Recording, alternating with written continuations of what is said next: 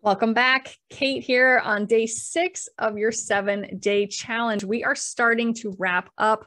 Hopefully you've been following along pretty well. Hopefully you are getting through the detox phase. A lot of people, you're still kind of coming out of that slump. That's okay.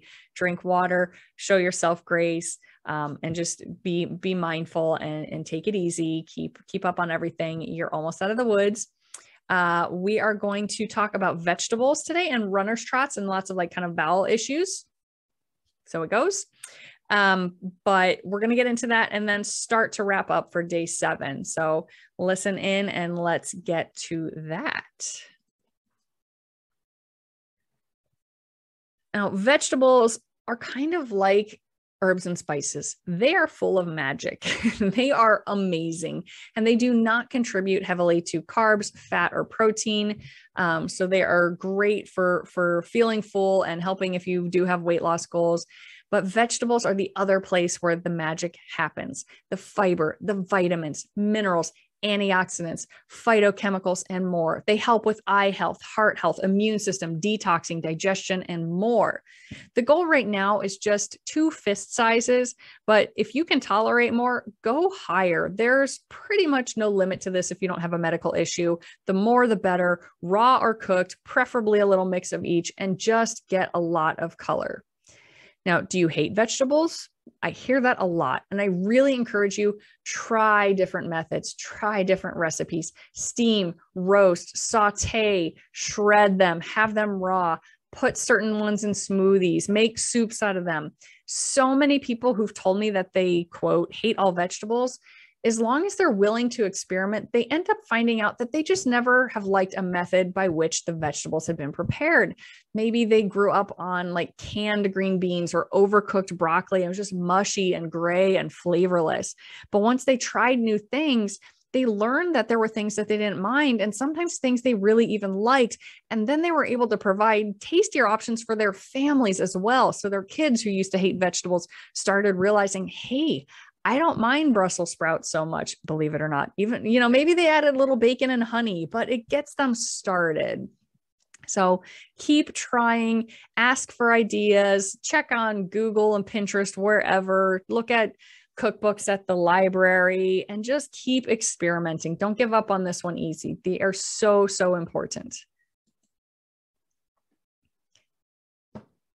So while some people currently cannot handle certain vegetables or certain amounts, we should be able to, even with long run times.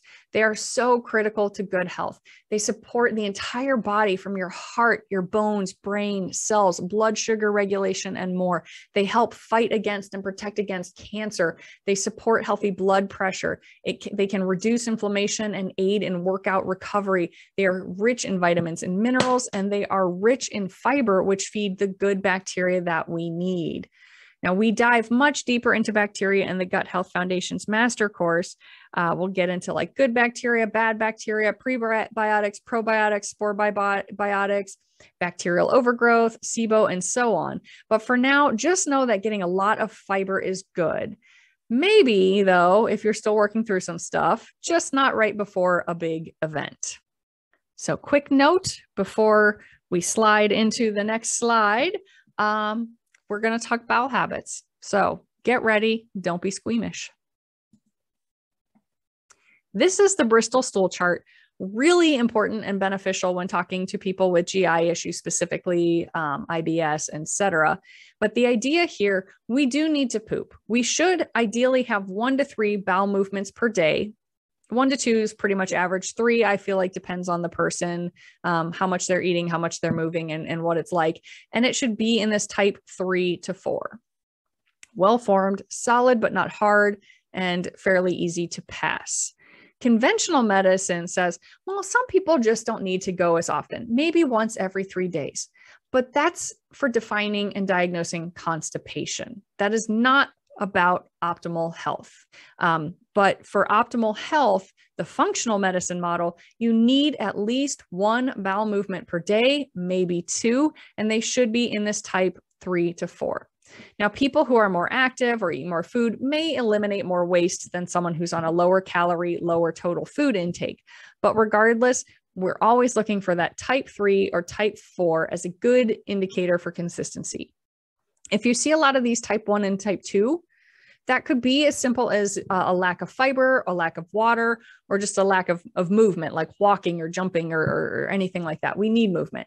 Chronic constipation is not good. Due to the toxic waste sitting in your colon for longer periods of time, these are usually harder because they're absorbing more of the water. And with that, they're also absorbing back more of those eliminated things that we're trying to detox, trying to get rid of. So we do see an increased risk of colon cancer. And if your body isn't properly eliminating hormonal waste, your body may stop trying to make those hormones. We talked about that with the thyroid hormones before, that the thyroid hormones go through a whole series of steps, this whole assembly line to be made, activated, taken in by the cells, used, and broken down to have the byproducts and waste eliminated or excreted. But if the waste and used up hormones are not getting properly eliminated, the body may say, hey, slow down on the production of thyroid hormones. We're getting a bottleneck up here. So we see thyroid get affected. And this can also happen with sex hormones like estrogen and testosterone and other hormones in the body. So you should have at least one good bowel movement per day. Types 5, we're seeing this kind of soft blobs with clear-cut edges. Often that means we just need more fiber, possibly slowing down motility or improving digestive enzymes. It might just be moving through undigested. So eat lots of plants, beans, and good roughage, time it appropriately with your workouts. And you can temporarily use some fiber powders and supplements to help, but remember the long game for your body to function properly on its own and not need supplements like that. And now if you are seeing type 6 or 7, that usually indicates much larger issues. It could be bacterial problems, infection, a lot of inflammation, trauma, vagal nerve issues, or more. So if you are constantly seeing type 1 and 2, and it's not getting better with water, fiber, and movement, or you are constantly seeing types 5, 6, or 7, we definitely want to talk. Another thing we see here with the 5, 6, and 7 is you're just not absorbing enough nutrients. And so you might not be getting full energy and health. This is the main area in the colon is where you reabsorb electrolytes. If we looked at each part of the body. So when it comes to that, this is where a lot of like sodium and electrolytes get absorbed from food. And if your body is just flushing that out, we see all sorts of symptoms: fatigue, lightheadedness, weakness, difficulty regulating blood pressure, dehydration, poor recovery, more aches and pains, muscle stiffness, and more. So we want to address these. So essentially, if you are not regular with 1 to 3, types 3 to 4 each day, let's talk. We want to fix that. A bit of a segue for these runners who start to notice GI distress during a run. This, for those of you not familiar, is the dreaded runner's trots, the need to have a bowel movement every time you run, or almost every time you run. It is real. It is very uncomfortable. It is very frustrating. I have more than once, years ago now, fortunately, been caught more than a mile out from home running in my neighborhood. And all of a sudden it's like you clench and you don't know if you should run home because that jostles more, or you try to walk, but that's going to take longer. And sometimes you even just have to stop and just try to clench to the point you're sitting there going, which neighbor's door can I knock on? You know, and I don't know all my neighbors a mile away from my home. Like, whose door am I going to knock on and say, I need to use your bathroom? Like, it's just not great. And it's not what we want to deal with. So having a bowel movement every time you run is not normal, or should I say is addressable. We can address it. Fiber is one of several factors that does play into it. Fiber, it's found in many foods, most abundant in vegetables. It can be difficult to digest, but it has a lot of health benefits. Now, it does add to that GI distress for some because, again, it's not being digested. That's the point of it. It, instead of being digested by us, helps sweep things out that need swept out, and it feeds the good bacteria. They eat those fibers that we can't. So you might need to just try reducing fiber-rich foods before a race or a long training session to help avoid that runner's trots. But if you find you cannot yet tolerate it, you can then sort of include some fibers to help bulk. And you want to look soluble and insoluble. So if you're struggling with this, you might want things that are more oats, peas, beans, apples, citrus, nuts, and seeds. These are things that can help bulk and solidify, and less fruit skins, whole grains, and brown rice. These are things that more are sweeping. They're insoluble. However, some other notes that go beyond just the typical fiber recommendations, other things that affect GIs and runners, you may want to try avoiding salicylic acid, NSAIDs, and painkillers if possible. So this is Motrin, Advil, and the other things.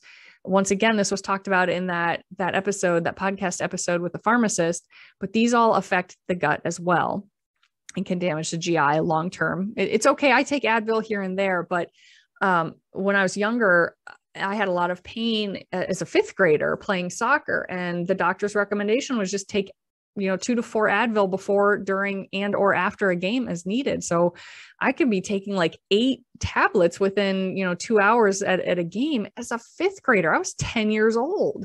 That is not normal. We need to address the pain, not just keep pumping that. That stuff messes with the gut.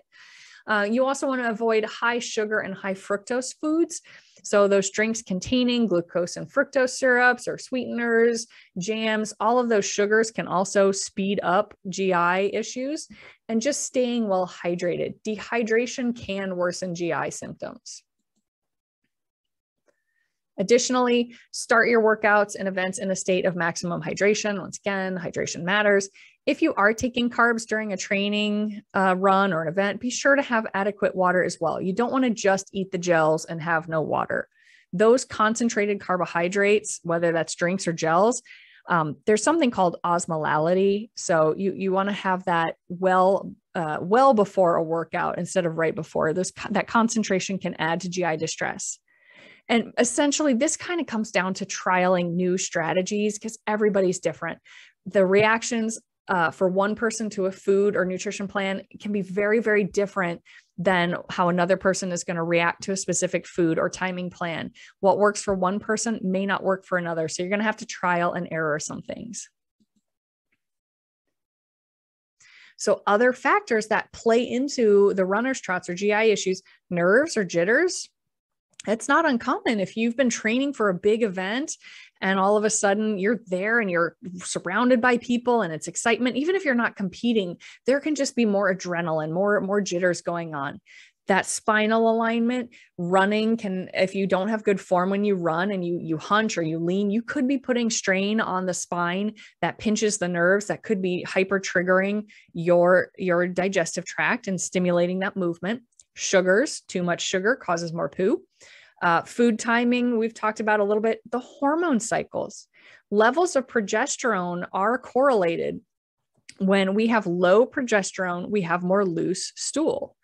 And that can happen around period time. So there's different cycles when progesterone is higher and lower. And there is a normal cycle to it, but if you're going too high or too low at any time and your progesterone and estrogen ratios are out, that adds to GI issues. The gut microbiome, we can have bad bacteria, we can have pathogens, we can have potential autoimmune triggers, we can have bile issues, digestive enzymes. So whatever's going on with the gut, digestion and microbiome can play into it. So this, once again, can take some trial and error to determine your food sensitivities, your gut microbes, and all of that. Or we can just dive in with the MRT test and GI map and actually tailor that program and resolve a lot of that. So if you feel like you're not seeing a whole lot of progress with this 7 days, and you don't want to just trial and error different types of fiber, maybe the types of carbs and meal timing, reach out. You can try to do a lot of this on your own. And some people do great with that, but other times it just get the answers. Test, don't guess. We can set up a one-on-one call to discuss diving deeper into labs to get you feeling better fast, heal up your digestive system in a very unique and personalized way, and help you hit those PRs, help you get back to those events. So check out your email for links. As 4-time winner of the Boston Marathon, Bill Rogers said, "More marathons are won or lost in the porta toilets than at the dinner table." Because again, a healthy and balanced diet, while it's important, doesn't have as much of an impact if your body cannot utilize the foods properly, if you are in the bathroom all the time. I've had people who with IBS go into the bathroom 7 to 10 times a day, and just in removing their personal food triggers, getting them down to 1 to 3 bowel movements a day, they suddenly were absorbing all those nutrients so much better. They had more energy.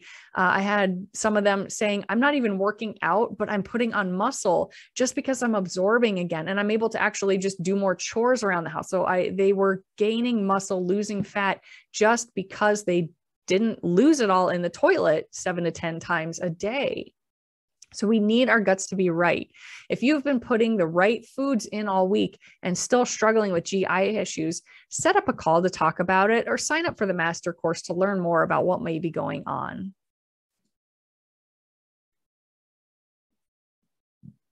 So that's it for today. Wrapping that up, vegetables are one of the most important food groups from a health and nutrient standpoint. And there are different types of fiber with different roles in health and different GI tolerance. So you're going to have to mix and match, experiment as needed with the types of foods and the timing and the serving sizes.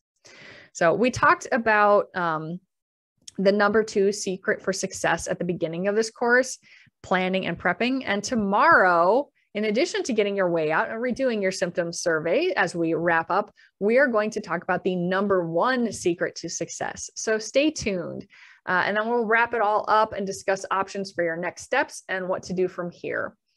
In closing down, it is time to get that after data. So tomorrow, get your way out, plan to redo your symptom score so you can see what changes occurred in 7 days. For some, it is really impressive. For others, it's a really good first step, but then you want to keep going. And yet for others, there is that deeper barrier keeping you from healing, and you are going to need to get some more puzzle pieces in place. So we'll discuss all of those options tomorrow with the wrap up so you can decide what's right for you.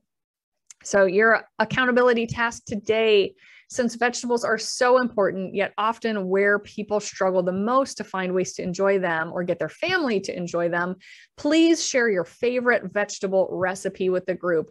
Whether you want to take a picture of it after you've made it, or just share a link, or just share the recipe itself in text, post it to the Facebook group and use hashtag 7DC. As always, the links you need for today are in your email. If you have any questions, post them in the group. Stay strong, stay empowered, and I cannot wait to help you wrap this up tomorrow for day 7. See you then.